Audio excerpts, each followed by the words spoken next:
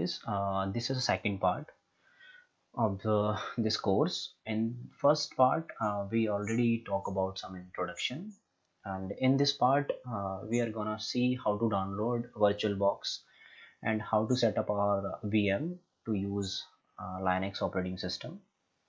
So before starting this, I just wanted to tell you like this uh, contain two steps. Like first step is Oracle VirtualBox installation and second is virtual machine installation with Ubuntu OS. Like first thing first, definitely this question come in mind, like why we need a VirtualBox. Actually, I wanna give answer with my words. This is like not a bookish language, okay? So the system I am using, it is Windows operating system, okay?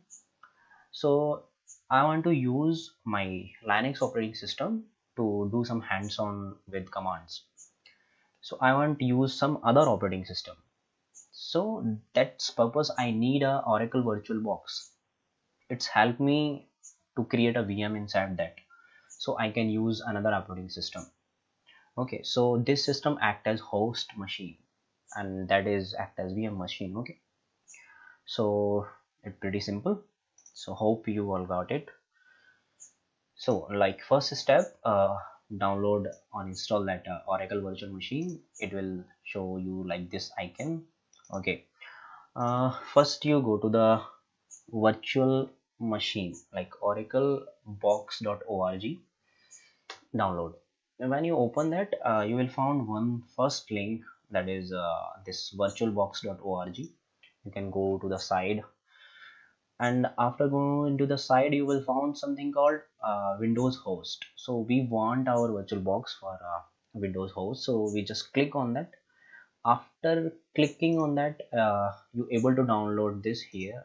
I'm not downloading because I already have that software here, VirtualBox, and I already installed it. So guys, you can just click on it, double click, and you can install it. It just pretty simple like VLC. You have to click on next, next, next, and it's automatically do all the work for you.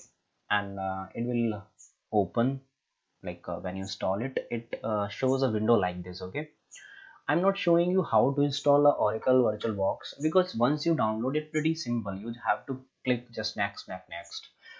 If you facing some problem while installing, you can just comment down. I will happy to answer. Okay, nothing like that. But I just want to save your time. That's why I'm not showing. Okay, so after it, you need one ISO file. Like when we install some Windows and all, we need ISO file.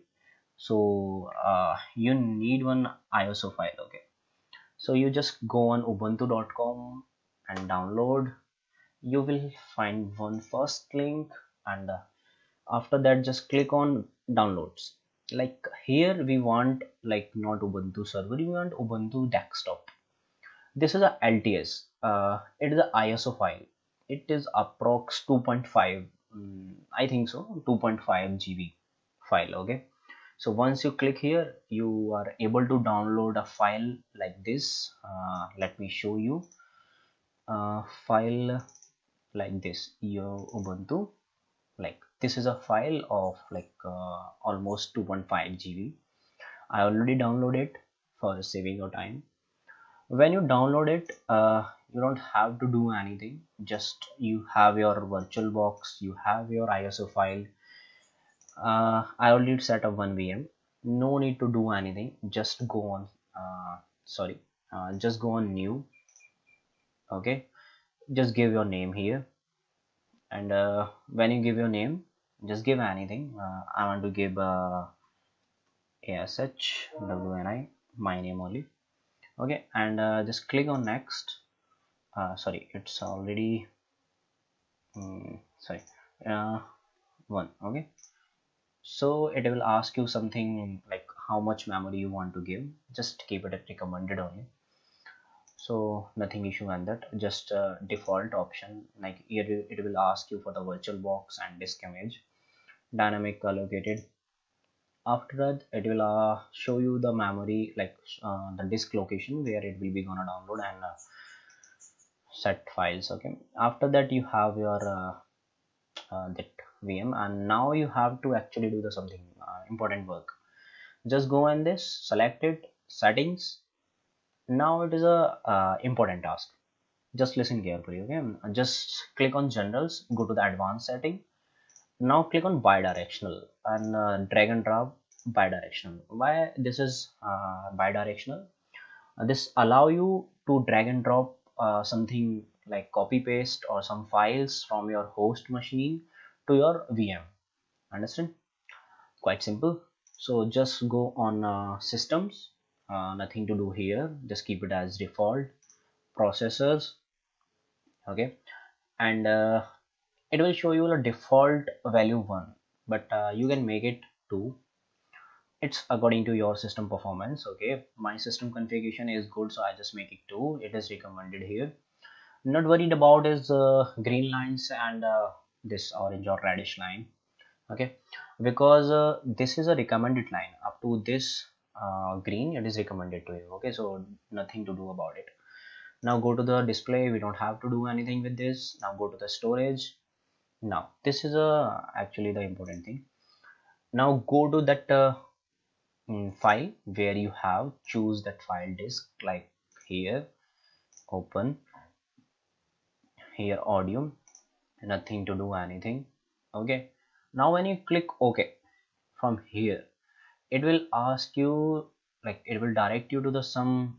Okay, I will show you. Okay, when you click OK and when you click on start like this, it will take you to the installation process. Okay, like this. Now here when you click start, simply it will ask you for installation. Just select your language and click on installation. It's a simple process. After that it will ask you for erase disk. Just go with the default options. Just simple. Okay, nothing to do with that. It will take like half an hour time, that's why I'm not showing here. If you face any problem in like installing, you can ask me, I will guide you through that. Okay, nothing that. Now I'm gonna cancel it. So from next video we're gonna see some basic commands. First we do some our basics. Okay, then we go like move forward to the some important, like all thing is important, but some more commands. Okay, so I promise I will like try my hand like best for make this course like as possible as good. Okay, so thank you guys for watching this video. Thank you for today. Okay, just see you next video.